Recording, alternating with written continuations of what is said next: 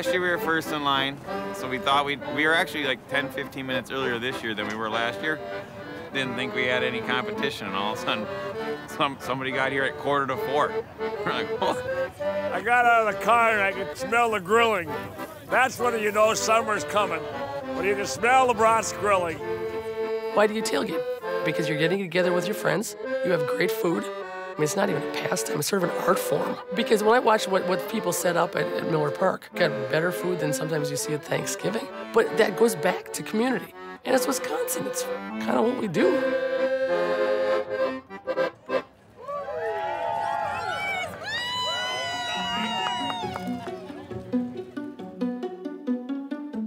Sheboygan being the entity that it is, it's this self-enclosed little place, and because of that, the traditions have stuck with us, especially the food traditions. Back then, every town had a butcher shop. This is a German farming community. The kids up here spoke German before they spoke English. I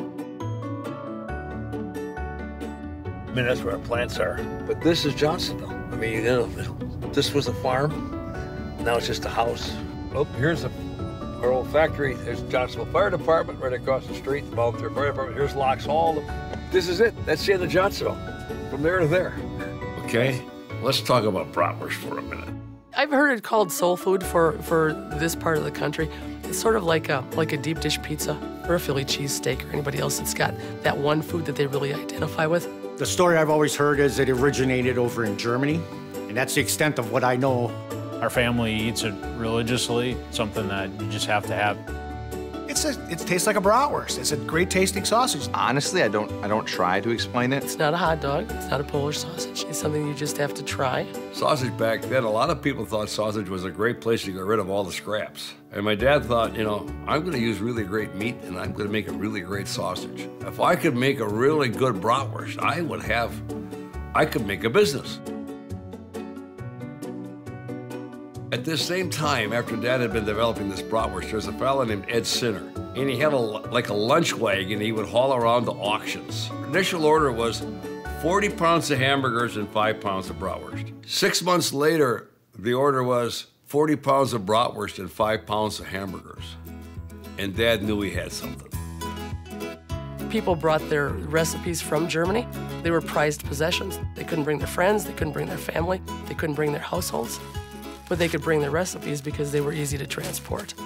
And those recipes, even to this day, quite often are not shared with anybody. No, I never verified it, but I was told that the Johnsonville spice blend was under lock and key, and very well could be to this day. What's in the brats? What's in the brats? Yeah, the recipe. I don't know anything, no. I'm plant manager, I have no idea. Does anybody know? Probably Ralph, that's it. I remember one day I walked into the spice room and he was mixing them up and he stopped because he didn't want anybody to see what his recipe was. Then I realized he's mixing the crown jewel here and time for me to get out of the room. If I had a secret that tasted that dang good, I'd do the exact same thing. Nobody knows the recipe except for the Stayer family. The bratwurst recipe is exactly the same as it was back then. These are the secret spices that I can't show you folks, but I'm going to turn around and hide them, and I'm going to mix them all together in this bowl. And so there were 2 people in the world who knew the bratwurst recipe. Oh, look at that mixing. There we go. My dad and me. Now there's only one. There we go. We got 2 different spice companies. I gave one spice company half the formula and the other spice company the other half the formula. Like this. The one company sends it to the other company, and then they blend the whole thing. And there you have Johnsonville brats, the finest in the world. There's still only one person in the world that knows what the bratwurst recipe is. Who's next? Well, I think simple food is what people really crave. They crave simple get-togethers, they crave simple food, they crave taking the craziness out of your life. And I think that's one of those things that a brat fry will do for you. You know, you get the ketchup and the mustard and the brats and the potato chips and what you have at a couple of picnic tables and your friends. And that's really all you need. Good conversation and some good food. And so brat fry. Let's talk about brat fry. What is a brat fry? What is a brat fry? A brat fry is legendary here in Sheboygan County. And nowhere else do you call anything a brat fry, or even just I'm frying out. You would never say I'm barbecuing or I'm grilling. You'd always say, I'm frying out today. But a brat fry is more of a connotation of a celebration, a party, a get-together, whether it be at a ballpark or whether it be at a picnic or a backyard or a church, it doesn't matter. It's just a reason to get together, to grill out brats and have a good time. Brat in German means fry, so it's kind of redundant, a brat fry. It is a comfort food.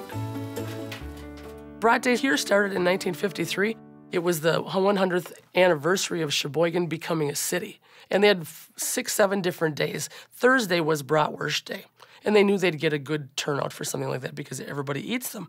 And what they had downtown is they shut down all the streets. They renamed the city streets Semmelstrasse. The semmel is the bun that you put the bratwurst on, at least the Sheboygan hard roll. Well, let's have a bratwurst day, and we'll have a brat fry outside, and all these people will come into town, and they went from one market to the next one, eating a brat and tasting how it tasted. But what I've heard from people that attended is that they were, as you were driving into town from miles out, you could see there was so much smoke because the grills were going for so long and so heavily that the whole place was nothing but bratwurst smoke. Can you imagine the smell of that? Oh, it'd be fabulous. And they had a parade, and they used to have a queen brat. Brat's queen, yeah. Brat queen. She rode on a car, you know, and had a crown on her head and everything else, and a big sign on the car. It was a party. And so do you remember first moving up to Johnsonville? Oh, sure. How old were you about? 5. Ralph and I had a very rich childhood. My first official job for Johnsonville was to watch Ralph, which was a real challenge. I don't think Ralph was all that excited about sales early on. Calling himself the inside guy and I was the outside girl. No, so sausage was everywhere. I mean, it was pork sausage or Italian sausage you could find. There was always sausage in the stores, but nobody had bratwurst. They had lots of other guys. You can't sell this down here, boy. We ain't gonna buy this. I'm like, just try it. Just give me a chance. And I got something to give me a chance. And then it sold. And you know how we sold it? We sampled it.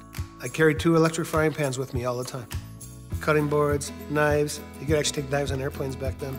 Toothpicks, tinfoil. I had my whole kit. We'll pull up in a Winnebago and we'll serve them breakfast. Now we're flying down these roads at 70 miles an hour. I got 3 different skillets on this stove. I'm in high heels. I have a new, beautiful silk dress. And I'm cooking this product up in this traffic. So I just fry them up in my hotel room.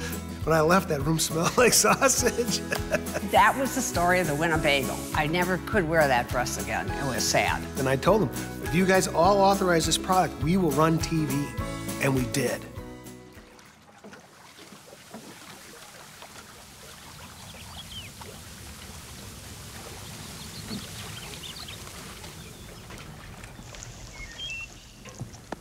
Hi, Charlie. You startled me. What you cooking? Nothing. Hey, those look like Johnsonville brats. No. Come on, I know a Johnsonville brat when I see one. They're not Johnsonville. They are Johnsonville brats. I love them. You want to talk about Charlie Murphy, do you? Who hasn't seen this commercial? Don't you know this commercial? I think the Charlie Murphy commercial was 79. So we get this storyboard, and I'm looking at it, you know, and I took it home to my family and all that. What do you think? Good. Yeah, kind of looks kind of. That was really our first TV commercial, was Charlie Murphy's cooking Johnsonville brats. It went viral. Before social media, you would hear people yelling that when somebody else was cooking it in their backyard. Charlie Murphy's cooking Johnsonville brats! Charlie Murphy's cooking Johnsonville brats! Charlie Murphy's cooking Johnsonville brats! Charlie Murphy's grilling Johnsonville brats! Charlie Murphy's cooking Johnsonville brats. Charlie Murphy's cooking Johnsonville brats. Brats, brats. Brats, brats, brats. Brats, brats. You want to get your name in the commercial as many times as possible, you know, so Johnsonville brats, Johnsonville brats. You get the echo about 4 or 5 times across the lake. Could you come back tomorrow, please? Oh, please don't do that. Charlie Murphy's cooking Johnsonville brats! Is mine okay? That's kind of how I remember it. When you're good, word gets around fast. And that was the commercial. And we ran that commercial for years. No one believed that this small company would run advertising, and we said we will. And then we'd show them the TV commercial. It's kind of hokey, but I kind of like it. And I'm like, it works. And that was a great original idea. This was a home run. This was like the earth moved commercial. Johnsonville Bratwurst. When it's the best, word gets around fast.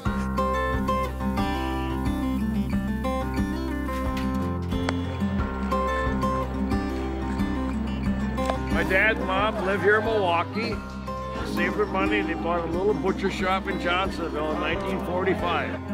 My dad started going around the picnics up there, and he would look in the garbage barrels and he'd see all these brats laying there with only one bite taken out of them. And he thought, if I can make a good bratwurst, I can make a good business.